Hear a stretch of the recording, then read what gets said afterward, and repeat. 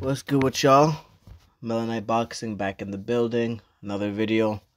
So, we finally get Shakur Stevenson versus Oscar Valdez.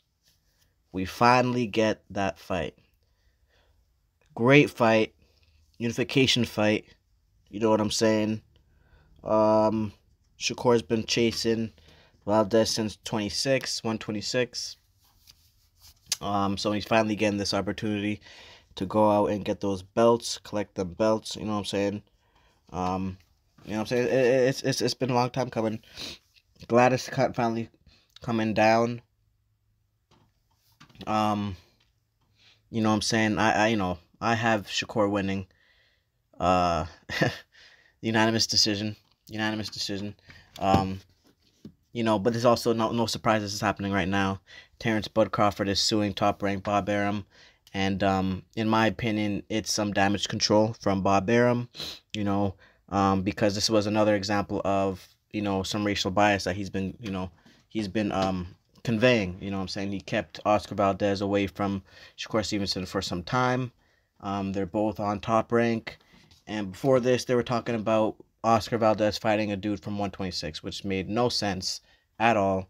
It obviously would make more sense to have a unification bout with Shakur Stevenson and Oscar Valdez. This is just common sense. So all of a sudden, they seem to now think the same thing. You know what I'm saying? And now they're on the same page. Of course, again, this is a strategic move. But again, I'm happy that Shakur's getting the fight. You know what I'm saying? It's we've been wanting to see this fight for a minute. We want Shakur to get them belts.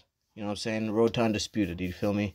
But definitely we'll have a breakdown coming, providing the fight actually gets providing this fight actually happens and no bullshit happens. You know what I'm saying?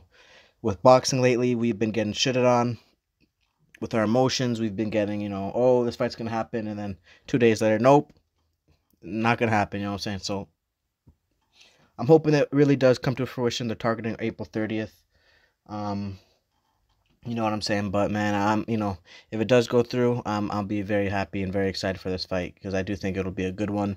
Again, I do have Shakur winning unanimous decision. He's just a better pure boxer. He's more disciplined. He has more tools in the box. And I think he's going to display it all night. So, it's going to be really good to see that fight. And that's all I got for you guys. Like and subscribe for more content, because it's coming.